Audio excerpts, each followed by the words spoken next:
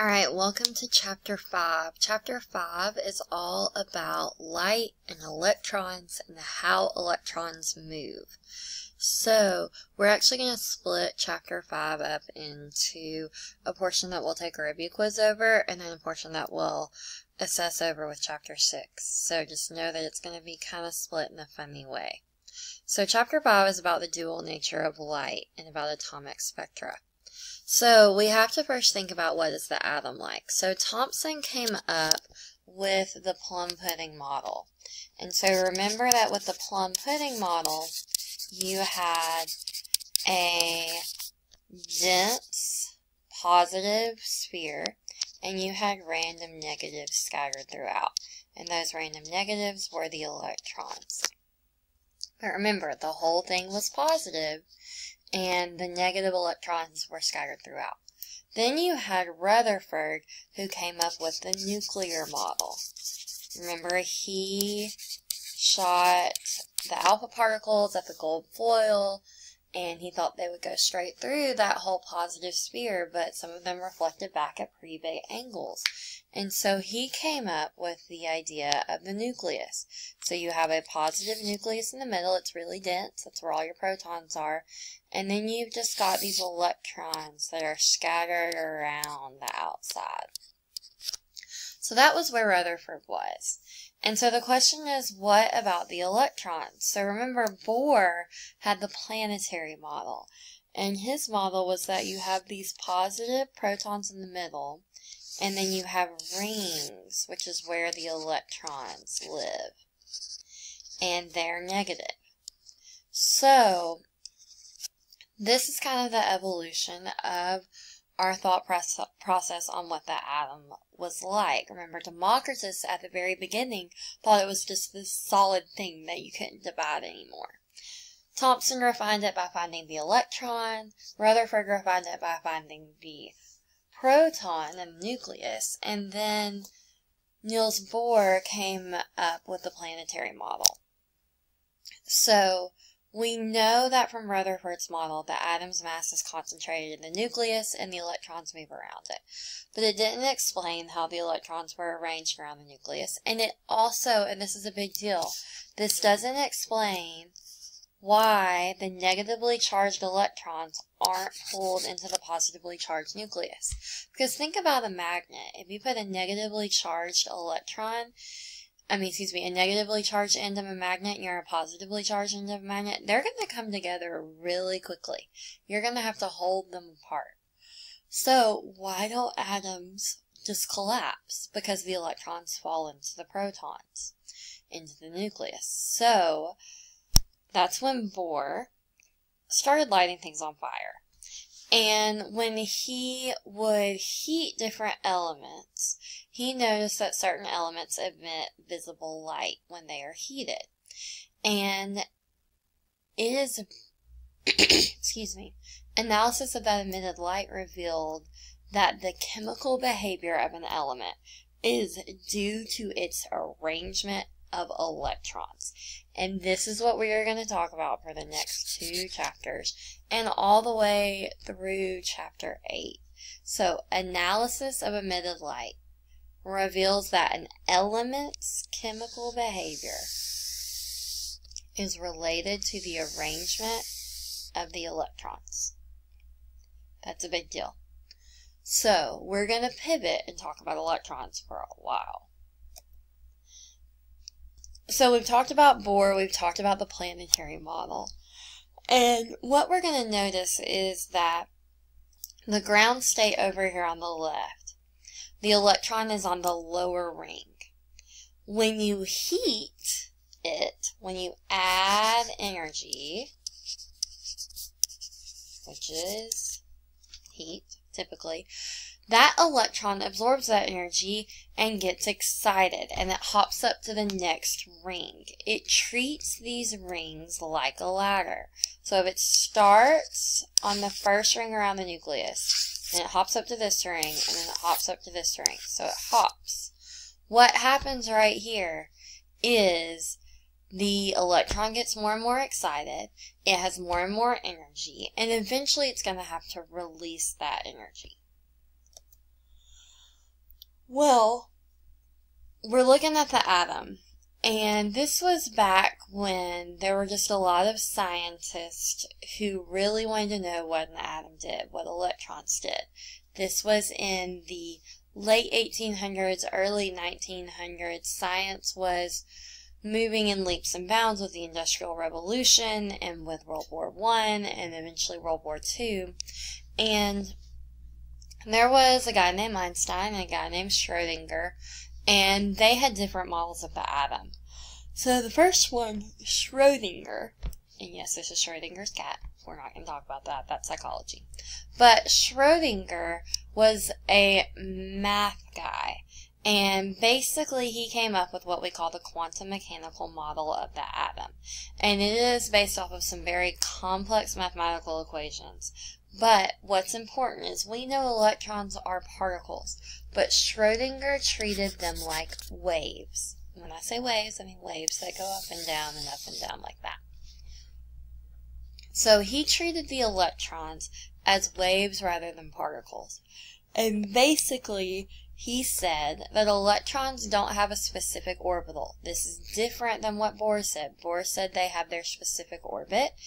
And Schrödinger said, no, they don't travel in specific orbitals. You could probably find an electron in a certain position, but those positions are going to be a lot more like fan blades, and they're going to be demonstrated by a fuzzy cloud. So, what the wave function does is it predicts a three-dimensional region around the nucleus called the atomic orbital. The same thing that Niels Bohr tried to say with the planetary model, except he said, here is where it will be.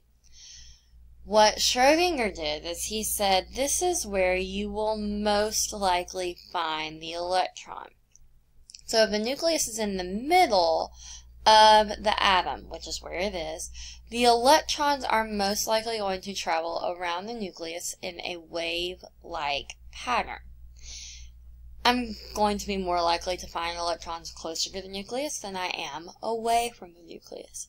So every one of these blue dots represents the likelihood of finding an electron there. So what the wave function does is it predicts where I could find an electron, and we call that our atomic orbital. So the orbital is where the electrons will most likely be.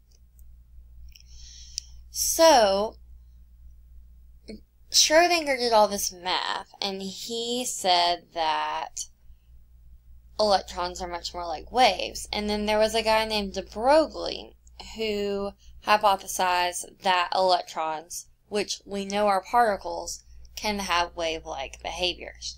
And he predicted that they have wave characteristics.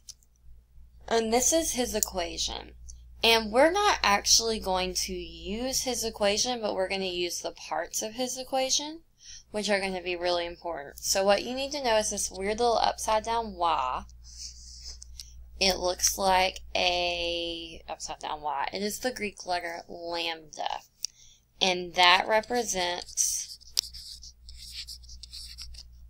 wavelength. And I will write it like this. H is Planck's constant, and we'll talk about that in a couple lessons when we talk about particle behavior. M is the mass, and V is the velocity.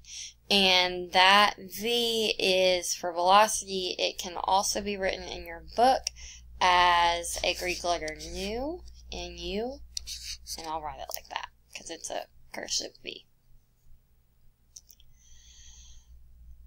But according to de Broglie, electrons have to orbit the nucleus in whole number wavelengths. So if you look like orbiting electrons, if you look at this and it's got orbiting electrons, they're going to go around the nucleus, but they're going to have to go around the nucleus in whole number wavelengths. You can't have a half number wavelength like you could with a guitar string. They have to go around in whole number wavelengths. So if it's going to take 3 wavelengths for an electron to get around, it's going to go 1, 2, 3. But it has to meet back up. So that's where I'm most likely to find an electron traveling as a wave.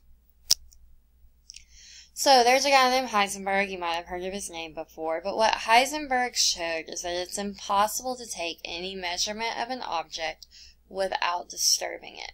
So think about it right now. If you're at the doctor and the doctor asks you to get on the scale so they can, or the nurse asks you to get on the scale so they can get your weight, they're disturbing you. You're having to get up off of your chair. You're having to move so that they can measure your weight or measure your height.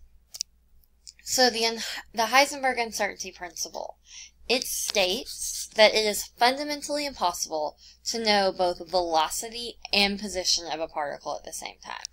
And that's important because with an electron, I can either know where it is, that's position, or I can know how fast it's going, that's velocity. I cannot know both because if I know where it is, I have stopped that electron. Think about it when you're driving your car. If you're driving home from school and your mom calls and she asks you where you are, and you tell her that you're on Franklin Pike, traveling south, and you're passing Brentwood Hills, by the time that you finish telling her that, you've probably already passed Brentwood Hills. Because the speed limit's 45 and we all go the speed limit, right? But you're already going past it. You have already passed it and you're passing that other church that's next to it. So you can either know where you are, or where a particle is, or where the particle, or how fast it's going. You can't know both in a very precise manner. That is the Heisenberg uncertainty principle.